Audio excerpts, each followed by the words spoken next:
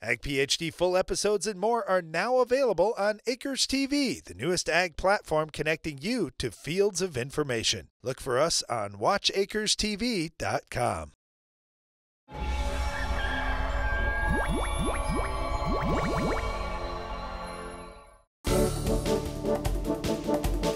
During our Farm Basics time today, we're going to talk a little bit about the benefits of what we call crop canopy.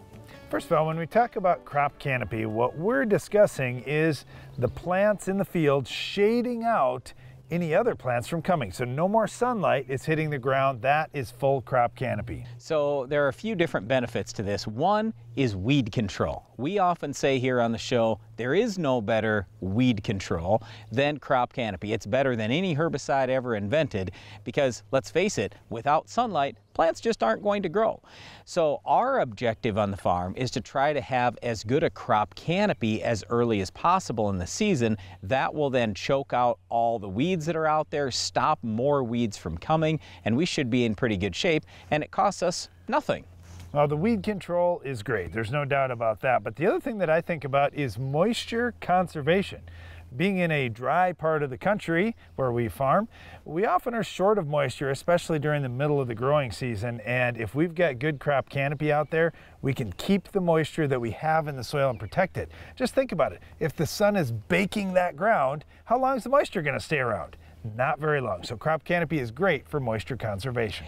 Getting better weed control and holding more moisture for our crop to use, those are two enormous benefits to crop canopy. But let's talk about the downside of crop canopy. One, you can't get a herbicide down below your crop canopy very well, or anything else, insecticide, fungicide, natural product, fertilizer, you name it. So that becomes a little problematic.